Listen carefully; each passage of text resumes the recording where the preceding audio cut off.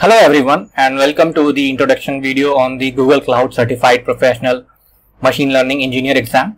This video will be covering some exam strategy, tips, overview and some information about myself.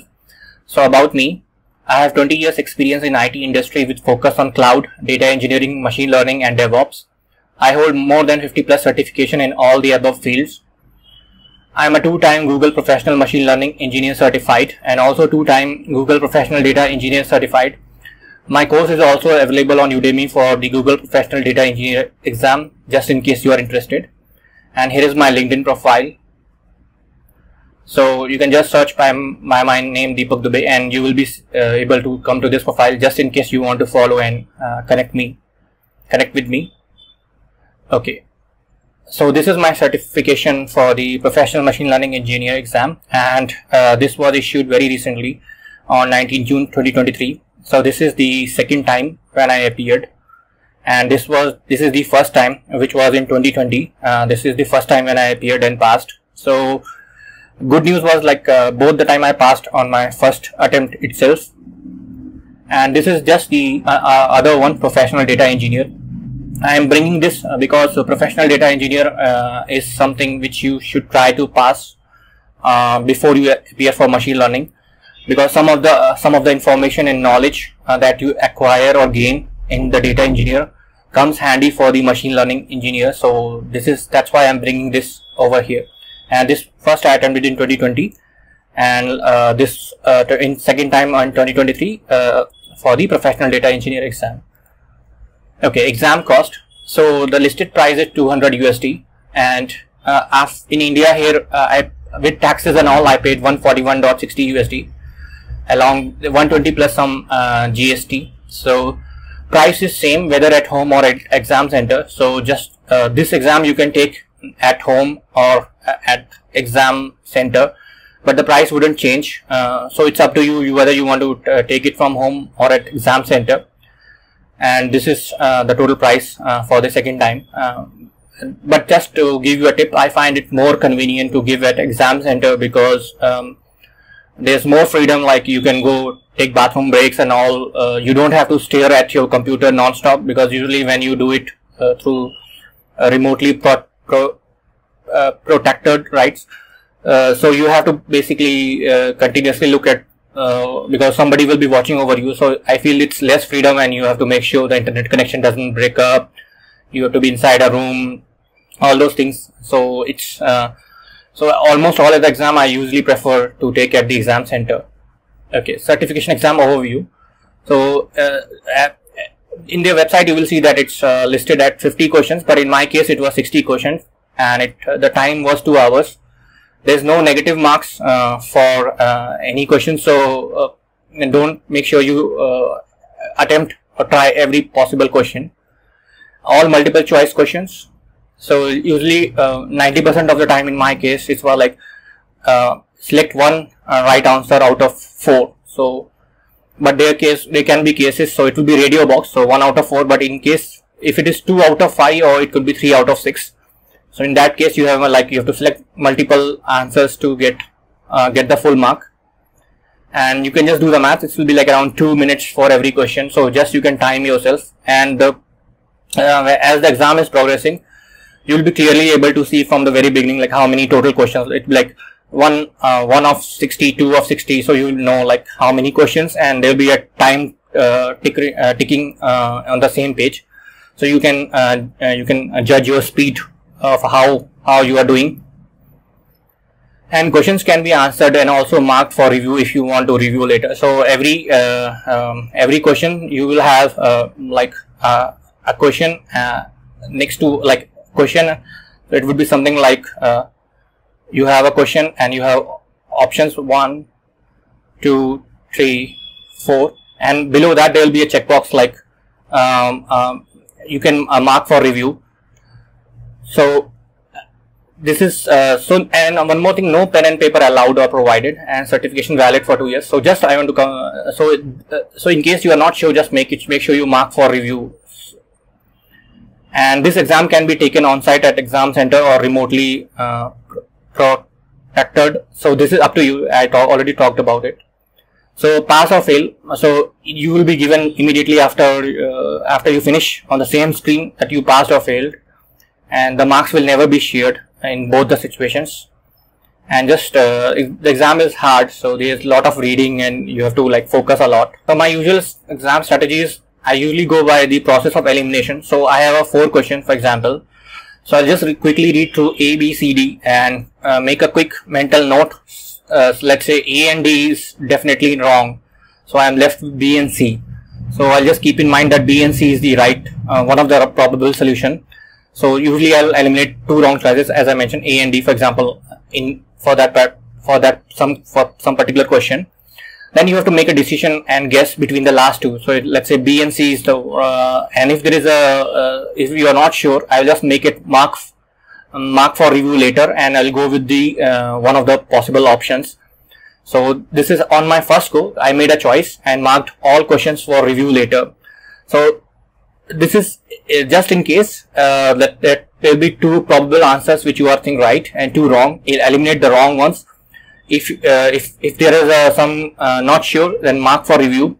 So on my first go, I'll make a choice and mark. So when you start the exam, this will happen to most of us. There's a cold start problem. Like as you just come into exam center and you start looking at the question, you are not sure because you just want to like warm up. So first 10-20 questions I'll make a lot of like mark for review later, so I can come back and go through them. Only if it's very easy question, like there is a like just choose one service for this particular problem, and I know okay this is a very small, there's very small question and there's just quick solution to this. Otherwise I'll just for my first 10-20 question I'll mark review a lot, and then on second run I will read through all my answers and either confirm or change my choice. So second run, like all the questions, once I go through 1 to 60 questions, second time I'll just quickly see all the questions which I have marked for review and I fix it, or just if I have changed my mind, I'll fix it, or otherwise I'll just keep it as it is. So top topics.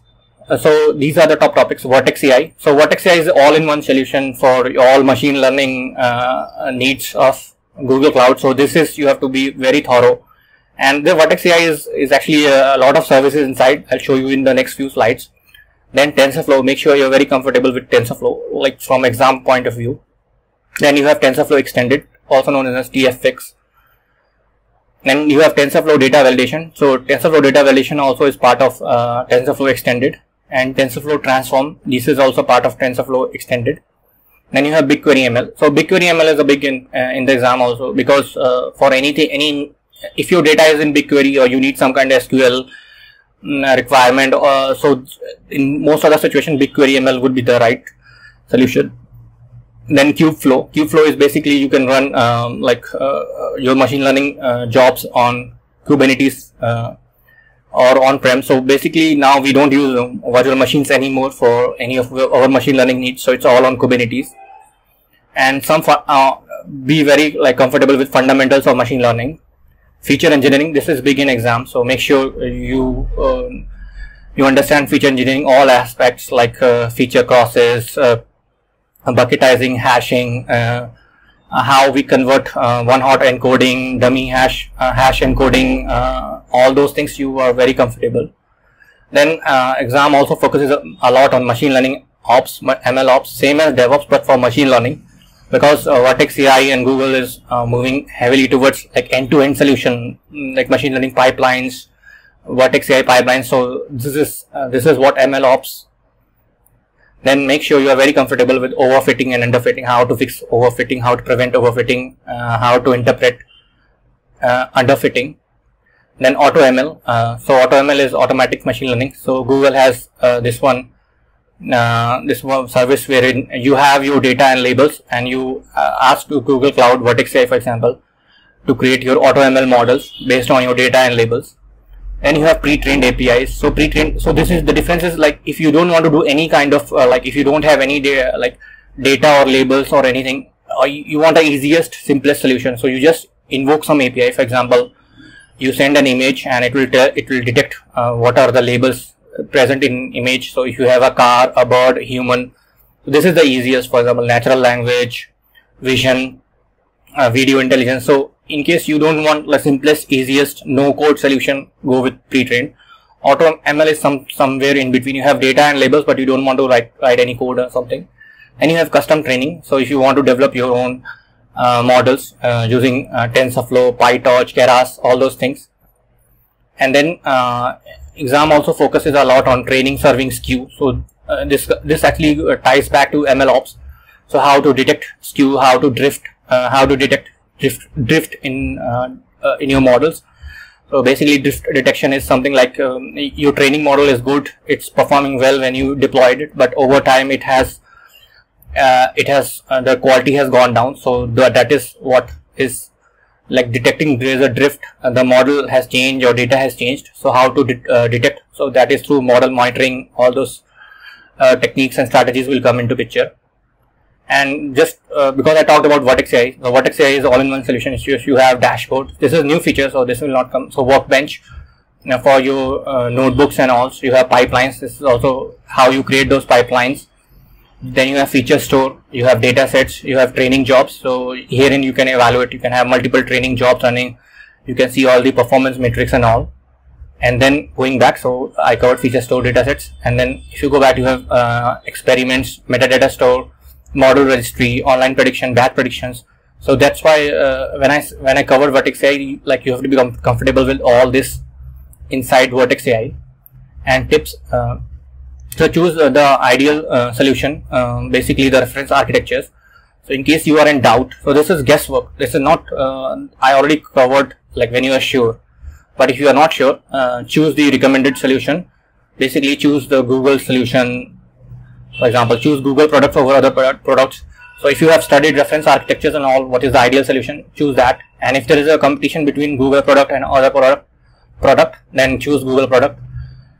So this is just for the last guesswork when you are not sure. And try to avoid complex, convoluted, lengthy, manual, error-prone, cumbersome solutions. So if something is like too long and too like virtual machine spinning up, virtual machine writing your scripts, trying to connect too many services and solutions, so that should be avoided. If you know their service exists, and just try to go with that. This is only when you are doing guesswork, when you are not sure. So if little bit unsure or question is too time consuming, mark for review later. So which I already talked about. So just make sure like you have 2 minutes per question. So worst case, if you are crossing 2 minutes or near to about 3 minutes, just mark for review. And as I mentioned, there's a cold start problem. The first 30 minutes, just go through 10-20 questions. So if first 30 minutes you are able to, like, let's say, reach 15-20 questions, 15 questions, let's say.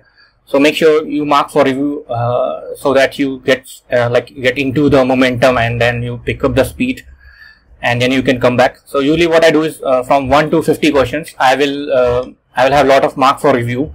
But from 51 to 60, I wouldn't put mark for review, because I'm nearing at the end. So there is no point in going back. And then I go back and see all the questions which I have marked for review. And then you will pick up, like as you read through all the questions. So after reading through all 60 questions, you will figure out some unsure questions. So because some questions are actually tied to each other. So this will be some topic. Then you will read some other questions and some other options. And you can go back and see, okay, I have read this in previous questions, so this probably makes sense, and then I can fix it, mark for review questions later.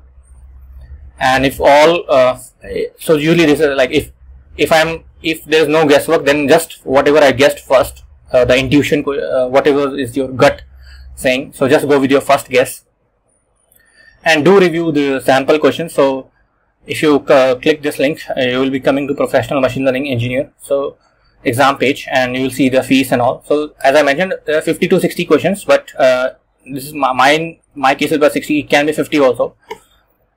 And make sure you just check out the exam guide and sample questions. So exam guide, there are a total of 6 sections: framing ML problems, architecting ML solutions, designing data preparation and processing systems, developing ML models, automating and orchestrating ML models, and then monitoring and optimizing and maintaining ML solutions. And then you have this sample questions. This is consisting of 20 questions. So make sure you go through all these 20 questions. So exam guide and sample questions. And small motivation, like first time when I appeared, I was able to, I was lucky enough to get this something like a sleeveless jacket, a light jacket. But nowadays they have stopped giving this, it seems. Or maybe they are giving, but here in India it's not. I was not able to order this, and now they are mostly giving this cup, like a coffee mug.